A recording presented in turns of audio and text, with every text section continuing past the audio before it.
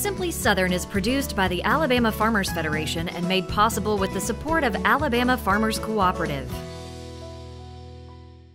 What one thing can you say about your local quality co-op store? You can trust us.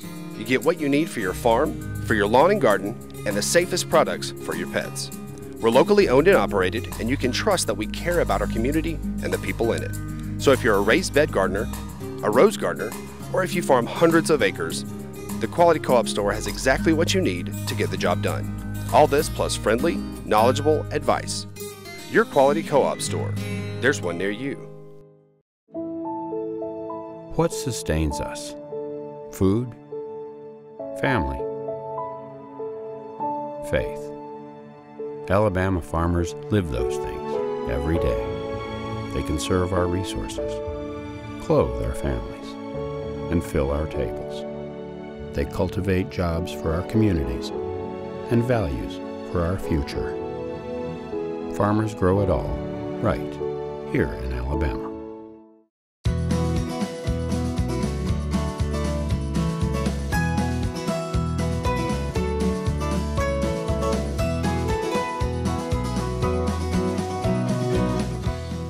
Hello and welcome to Simply Southern. I'm Mary Wilson. And I'm Kevin Worthington. Football has referees. Baseball has umpires. Livestock shows have judges. But for a new team at Auburn University, judging is a competition in itself. It's a bird, it's a plane, it's Superman. But wait, there's Darth Vader and there's the Incredible Hulk too. Everyone who's anyone in the superhero multiverse shows up at the Huntsville Comic and Pop Culture Expo. And I'm Stacy Little. Today in the kitchen, I'm going to show you how to turn a few ingredients into a quick and easy weeknight meal you'll have on the table in about 35 minutes. Stay tuned.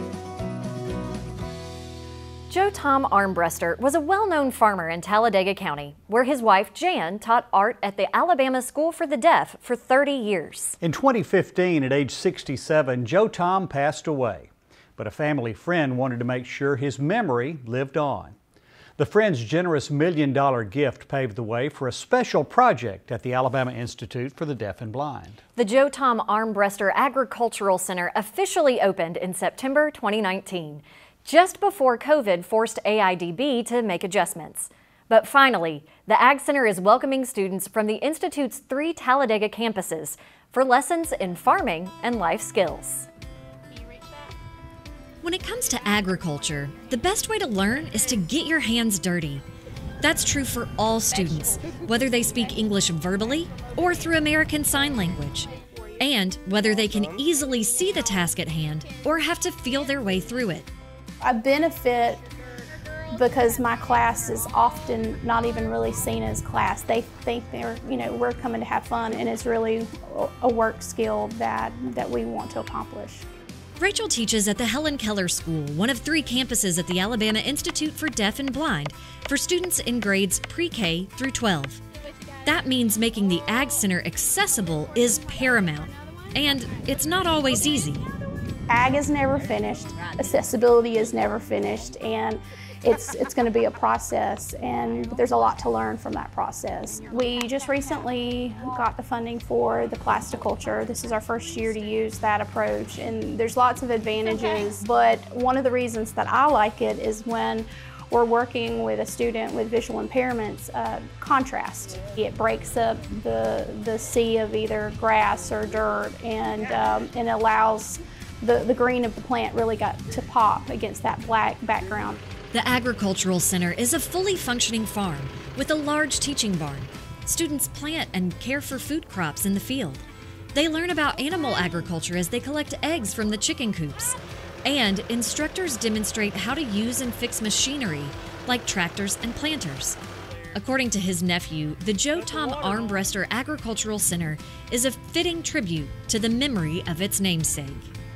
Joe Tom was a lifelong learner. He farmed his entire life. He and my dad were partners, and I know that he'd be proud of what's going on here.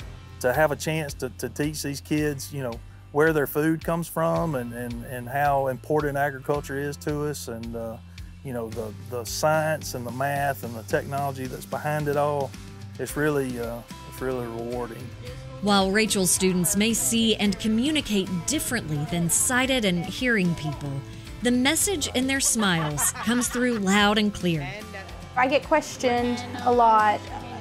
Do I feel like my students are going to graduate and get jobs in the agriculture sector?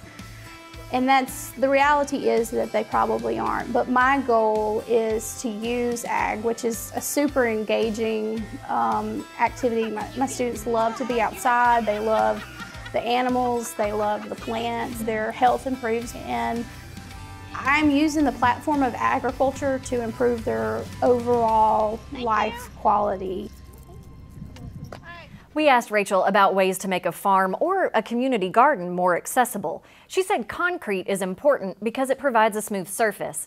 And as she mentioned in the story, contrast in colors helps those who are visually impaired. You know, they're working on an area at the Ag Center with raised beds on concrete. But since the concrete is gray, they don't want to use the standard galvanized metal raised beds.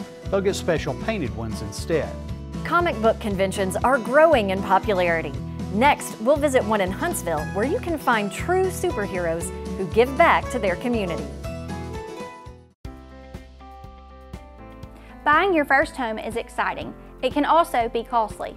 It's a big investment with several factors to consider before signing on the dotted line. Location, property taxes, school systems, you may already be thinking about these things when house shopping, but don't forget to add quality home insurance from Alpha to the top of your list. When you find the house you're ready to make a home, call Alpha for the best coverage to meet your needs. These Alpha Insights are proudly presented by Alpha Insurance. Alabama is a state filled with riches, like the juiciest peaches, a summer tomato sandwich, or Grandma's pecan pie. But perhaps our greatest treasures are the hands that grow. From generations past through the years to come, Alabama fruit and vegetable growers produce an abundance we all enjoy. Alabama produce. It just tastes better. No matter the herd you tend to, or the type of seeds you sow, Farm Bureau Bank understands the lifestyle and financial needs of our neighbors. We're here to help grow traditions, give back to agricultural communities, and offer financial convenience for your unique way of life. Whether it's personal or business, we are committed to serving you and your financial needs. Please give us a call and we'll get started today. A farmer has to live on faith. We do all we can do, but we can only control so much. Alabama is the second largest poultry growing state in the nation, so we're trying our best to grow all the corn we can for that. What we produce not only feeds and clothes all of the United States, but about half of what we make goes on to the world market. We've been able to improve yields, have some things that can help us produce a better crop. I'm proud of the product we make and proud that I can say I'm an Alabama farmer. Wear long pants, long sleeve shirts, and closed-toed shoes. Don't be ticked. Use repellents with 20% DEET on skin and 0.5% permethrin on gear and clothing. Don't be ticked. Avoid sitting on rotten logs or stumps. Don't be ticked. Protect yourself from serious tick-borne illnesses and seek timely treatment to prevent long-term problems. No hunters were angered in the making of this film.